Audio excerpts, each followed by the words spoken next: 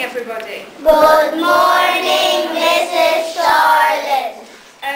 In 2A we've been looking at a story by Julia Donaldson and entitled The Room on the Broom, and the children are going to reenact it for you now, and we'll sing a song and then there'll be a few jokes at the end.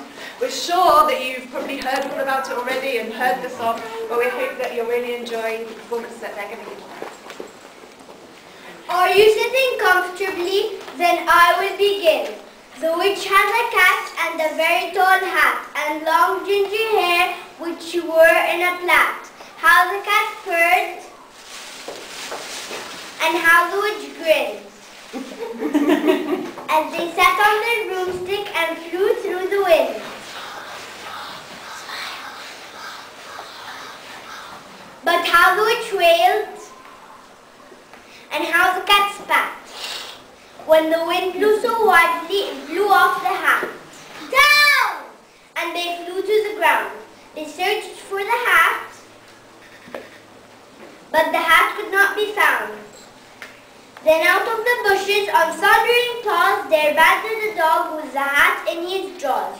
He dropped it politely, then eagerly said, "I'm a dog as keen as can be. Is there room on the broom for a dog like me?" "Yes!"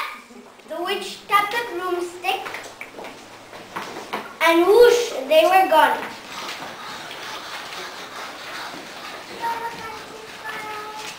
Over the fields and the forests they flew. The dog wagged his tail, and the stormy wind blew.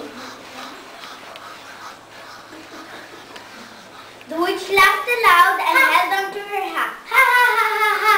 But away blew the bow from her long ginger plait. Down! And they flew to the ground.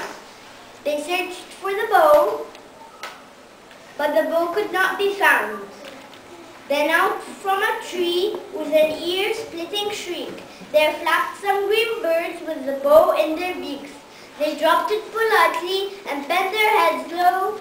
"We are birds as green as can be. Is there room on the broom for birds like we?"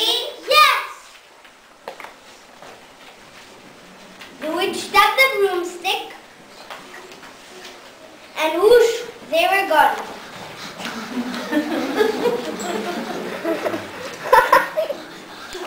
Over the reeds and the rivers they flew. The birds shrieked with glee and the stormy wind blew. They shot through the sky to the back of beyond. The witch clutched her bow but let go of her wand. Down! And they flew to the ground. They searched for the wand, but no wand could be found. Then all of a sudden, from out of a pond, leapt dripping wet frogs with a dripping wet wand. They dropped it politely and then said with a croak, "We are frogs as clean as can be. Is there room on the broom for frogs like we?" "Yes!" The witch tapped the broomstick, and whoosh, they were gone.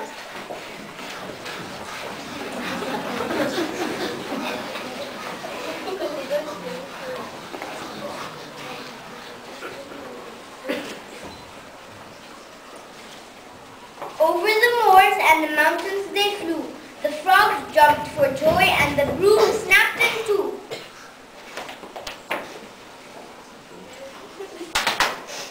Down fell the cat, the birds, the frogs, and the dog. Down they went tumbling into a bog. The witch's half broomstick flew into a cloud, and the witch heard a roar that was scary and loud. "Roar! I am a dragon as mean as can be, and I'm planning to have witch and chips for my tea." "No! Help! Maybe this once I'll have witch without chips." But just as he planned to begin on his feast, from out of the ditch arose a horrible beast. It was tall, dark, and sticky, feathery and furry. It had 4 frontful heads and wings like a bird, and its terrible voice when it started to speak was a yowl and a growl and a croak and a shriek. It dripped and it squelched and it strode from the ditch, and it said to the dragon, "Buzz up! That's my witch!" "Thank you,